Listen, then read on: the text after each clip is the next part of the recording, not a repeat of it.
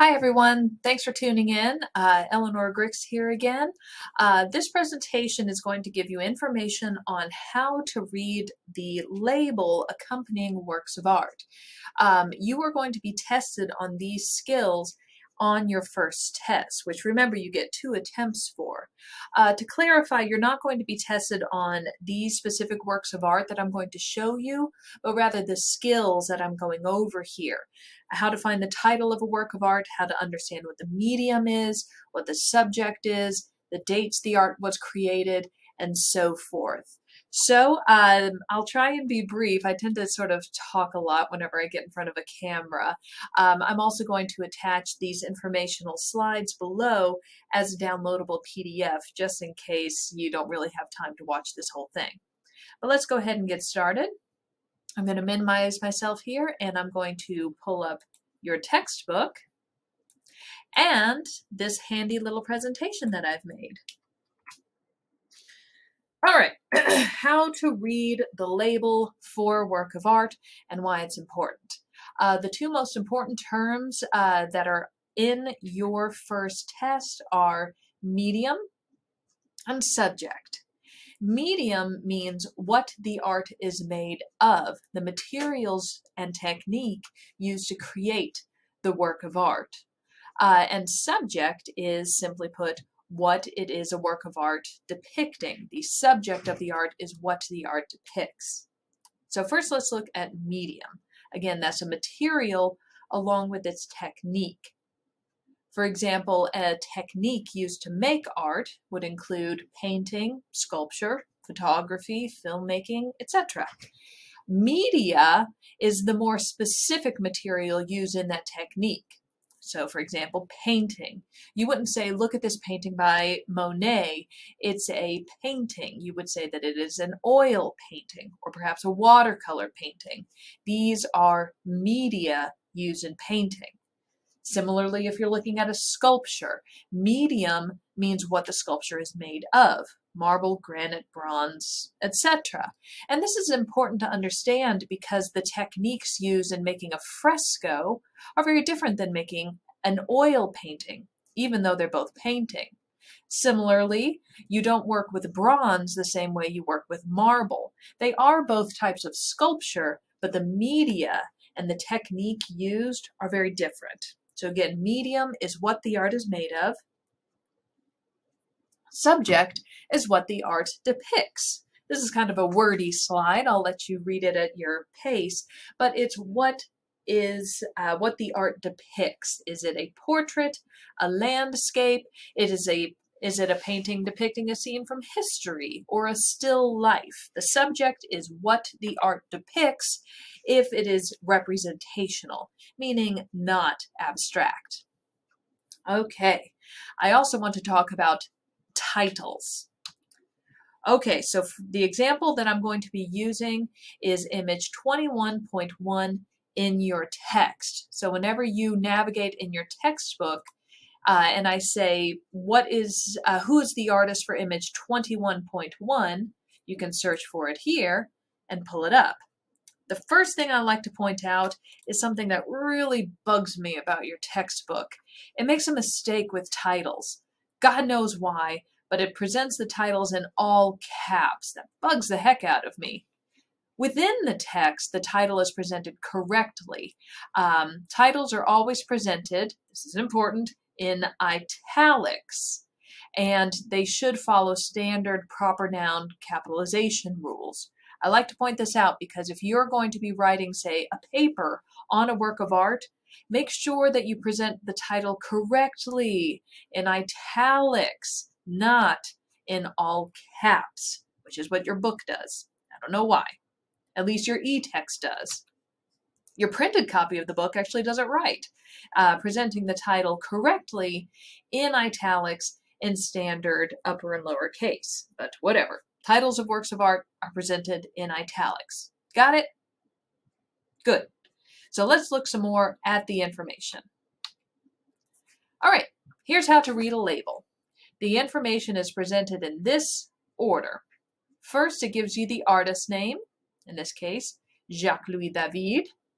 The title of the piece, again, needs to be in standard capitalization, in italics. The title is The Oath of the Orati.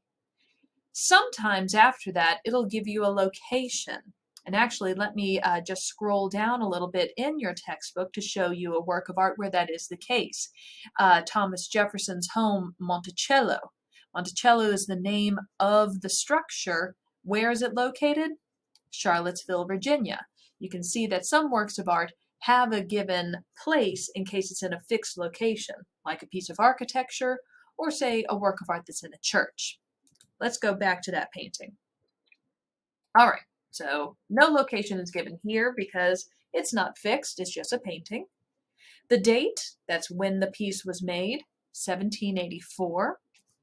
The medium is given next. This is oil on canvas. This is a pretty standard medium. You're going to see a lot of this, meaning this is a painting. It is made of oil paint on a canvas support. Canvas is a type of fabric, as opposed to, say, oil on panel, like the Mona Lisa. All right, after the medium, we're given dimensions. This is how large the work of art is. Dimensions are given in height and then width. Sometimes it also gives us depth if it's a three-dimensional work of art. This work of art is 10 feet tall by 14 feet wide. All right, now after that, this is information that's not necessarily relevant to you, which is the credit information. Many times works of art are in the location of large museums, in this case the Musée du Louvre in Paris. And then after that, you're given credit information, the people who perhaps photographed the work. Again, to come back here, this work of art can be found in the Royal Academy of Arts in London, and the person who took the photograph of this work of art was John Hammond. Make sure that you don't conflate that information with the artist of the piece. Angelica Kauffman is the artist of this work of art. This is just the name of the man who took the picture. Again, not really relevant to you. So if you were to write about this work of art, make sure that you don't say like, "Ooh, I love this painting by John Hammond." He is not the artist. Angelica Kauffman was. All right, now let's move on to subject. What is this a painting of? A whole bunch of people in a room. The title is Oath of the Orati. The subject of this work of art is a story from Roman legend, the Oath of the Horatius Brothers, something you might need to look up to fully understand the piece. All right, so that's how you read a label. Artist, title, date, medium, dimensions. That's the relevant information for you.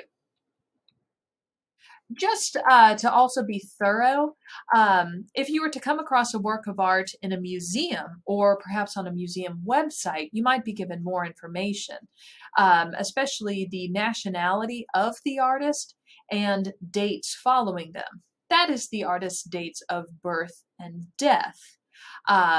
We're still given the title in italics, the date, and the medium, dry point on paper. And on that score, let me bring something up real quick. Dry point. You've probably never heard of that before.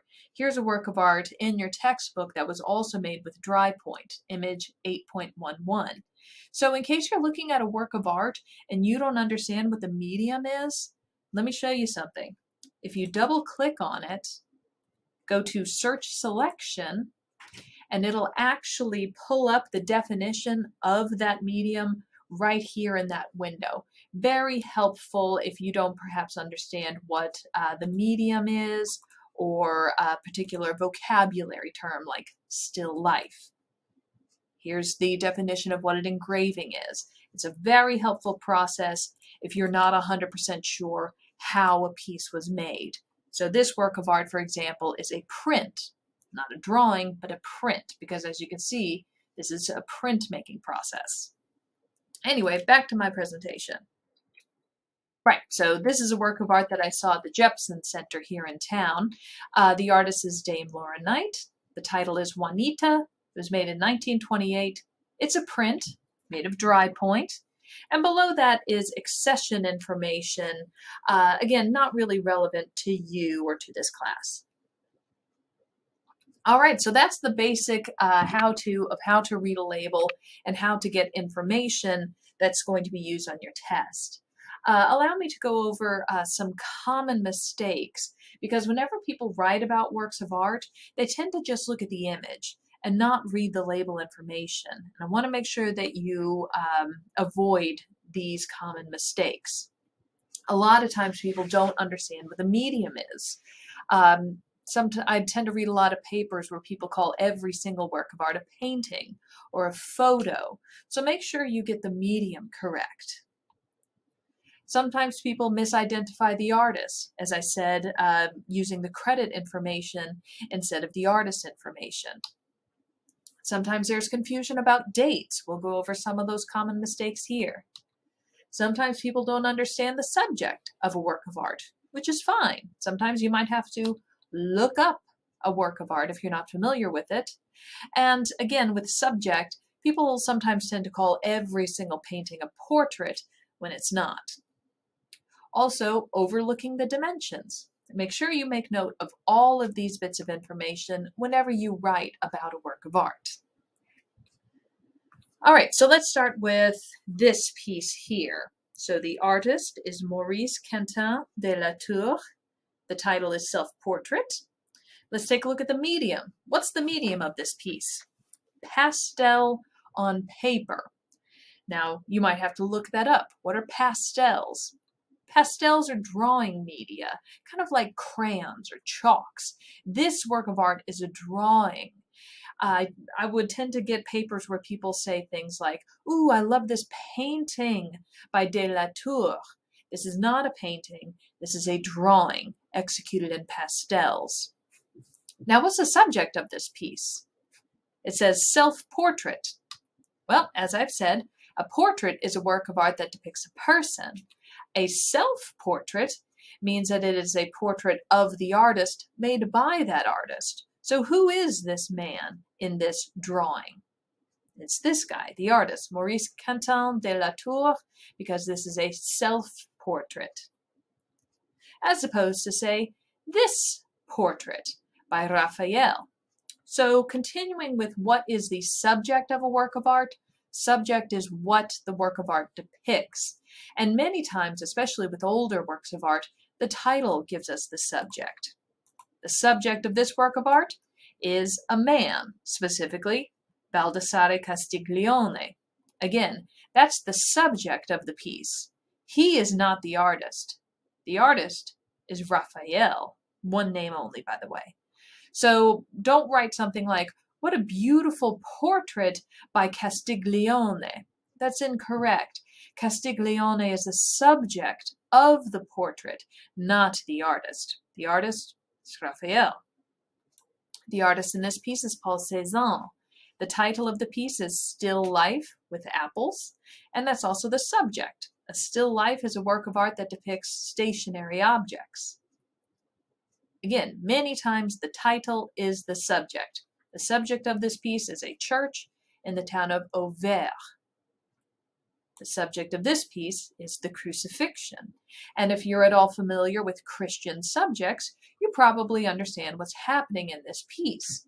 If you are completely unfamiliar with the Bible, you probably wouldn't understand who this person is nailed onto a wooden cross. But if you're familiar with the Bible, you understand what a crucifixion is and who these people are and what's happening. Again, that's the subject. It's what the art depicts. And again, many times the title will give us a clue, but sometimes, even when the title does give us a subject, you might still need to look a few things up. Let's look at this first piece by Peter Paul Rubens. The title is The Judgment of Paris.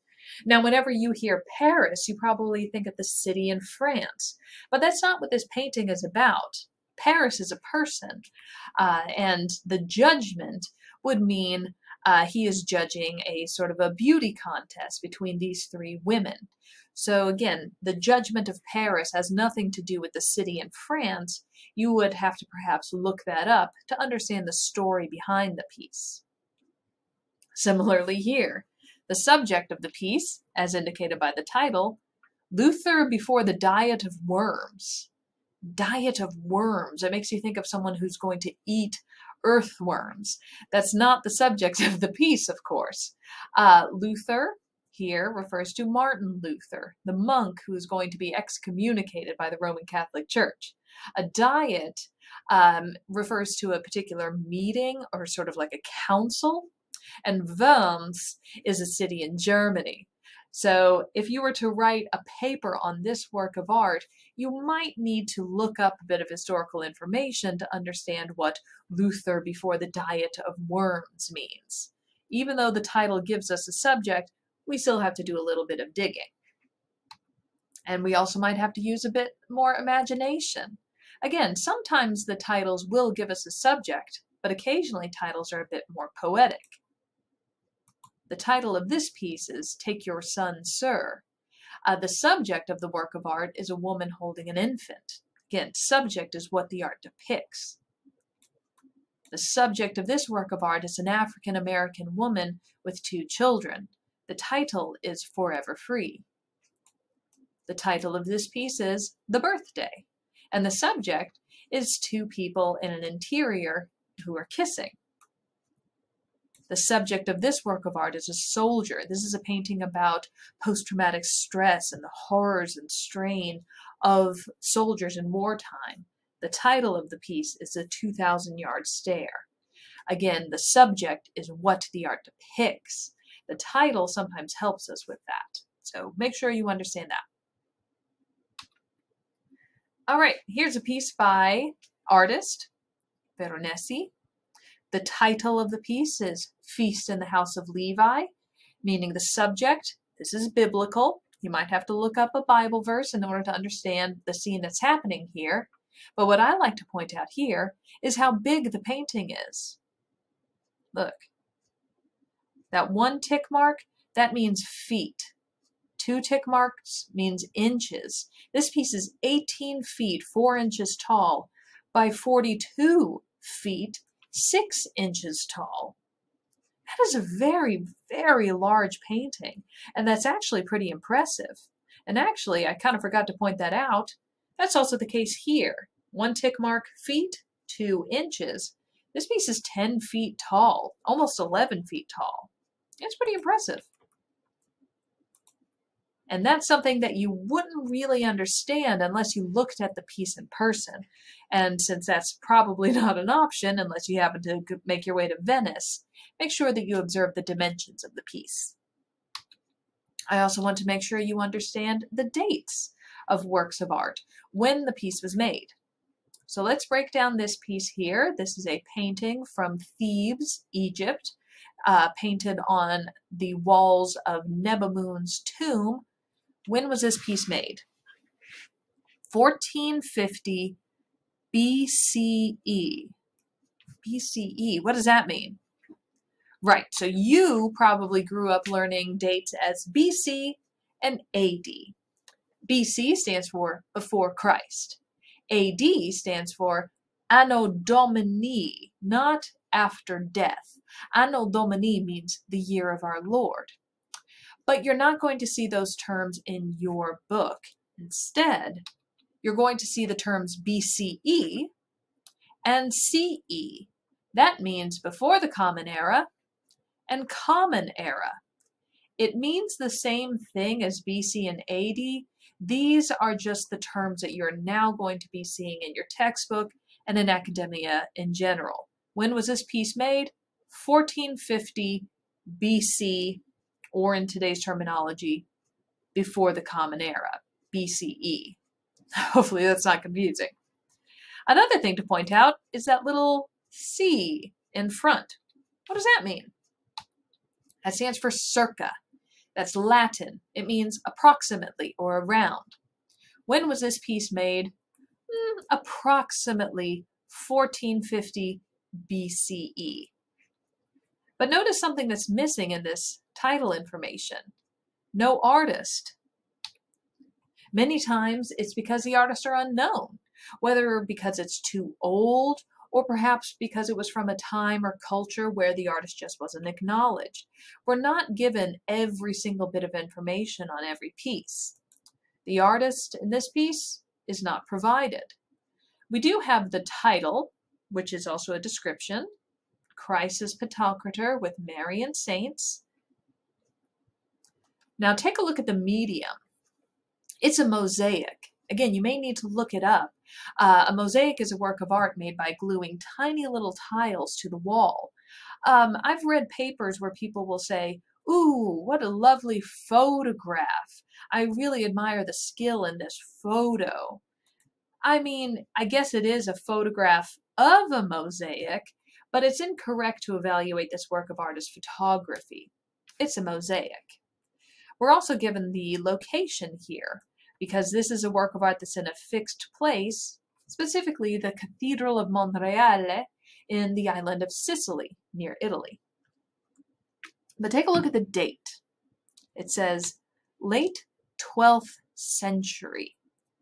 Okay, the 12th century, that's the 1100s, 1100 to 1199. This piece was made in the late 12th century, meaning it was made in the late 1100s.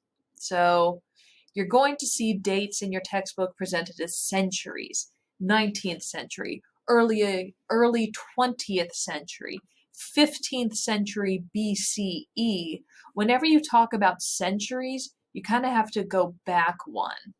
So for example, the 20th century is 1900 to 1999. Whenever you see that a work of art was made in the early 19th century, that means the early 1800s, not 1900s. 19th century is the 1800s. The 21st century is the century that we're in now, which is 2000 to 2099. So it just takes a little bit of getting used to. So again, this is a mistake I sometimes read in essays. The people saying this was made in the late 1200s, that's incorrect. Late 12th century is the 1100s, because we start with the first century, which is up to year 99. I know it takes a little getting used to, so I guess get used to it. Let's take a look at this piece by Donatello. Again, Donatello is the artist name. What's the title of the piece? David, as in David and Goliath. The subject of this work of art is from the Bible. Make sure you don't say things like, "Wow, what a beautiful sculpture by David." David is not the artist. Donatello is the artist. The medium is bronze. This is a sculpture. It's made in bronze. The dimensions, 62 inches high. You might need to look that up. This piece is about 5 foot 3 inches. But what I wanted to point out is the date. We see the little C that stands for circa, followed by a date range. In this case, that means this work of art was made sometime in this 5-year period, circa 1425 to 1430. It doesn't mean that this work of art took 5 years to make. It means it was made sometime within this range. Dates are often presented in ranges. But compare this date to this date, which is presented as 1855 to 1864, meaning this piece took 9 years to make. Let's look a bit more at the title information. The artist is Richard Dadd, and the title is The Fairyfeller's Master Stroke. This is an oil painting that's 21 inches high by 15 inches wide. Actually very small for a painting. And yes, this man spent 9 years working on this piece. It was begun in 1855 and completed in 1864, a period of 9 years. The subject of the work of art is kind of complicated. It's a garden with a bunch of little fairies dancing and reveling around in it.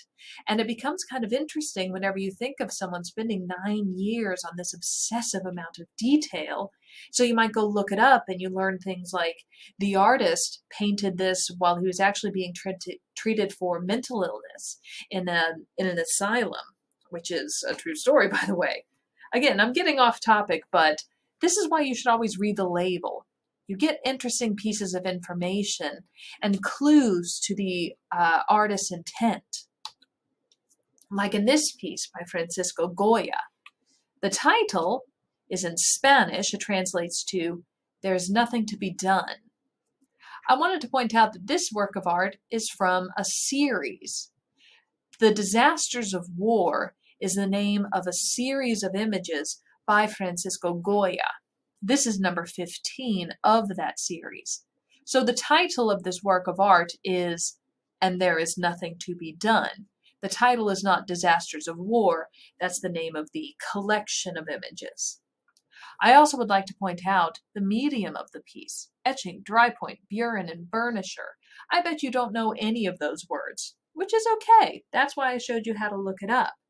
But suffice it to say, this work of art is a print. And it really tends to get me insane whenever people say things like, "Ooh, I love this drawing by Goya." And I just want to reach through the screen and give them a smack. It's not a drawing, it's a print. And before you're like, "Ease up, Grix, it looks like a drawing, it could be a drawing." Well, yes, it could be a drawing, but the fact that it's a print is very important because that means that this is a multiple image. Prints are meant to be reproduced. There's meant to be hundreds and thousands of copies of this work of art because Francisco Goya wanted lots of people to see it. Knowing that this is a print and not a drawing is an integral part of understanding the artist's intent, and that's why I made this big long presentation about how to read a label and understand that information. Because if you just stopped at the image, you would lose some of the interest of art. Look at this piece by Fabian Peña. The subject of the art, it's a skull. This is an image of a skull. That's the subject. Not very interesting. But if you were to write a paper saying, "Oh, this drawing by Fabian Peña," or "this painting by Peña," no, it's not a drawing. It's not a painting. It's not a photograph. It's not digital art. What is the medium of this piece, ladies and gents? It's made of cockroach wing fragments. This man cut up tiny little cockroach wings to make this piece. It's awful and amazing. I think it's awesome, this work of art. And now my mind is filled with questions. How? Why? Where do you get the bugs?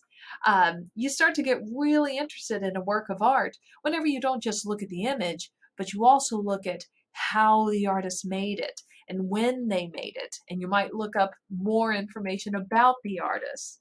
This guy works in very unusual media and is very famous for his mosaics that are made entirely of the wings of discarded insects. It's ghastly and amazing.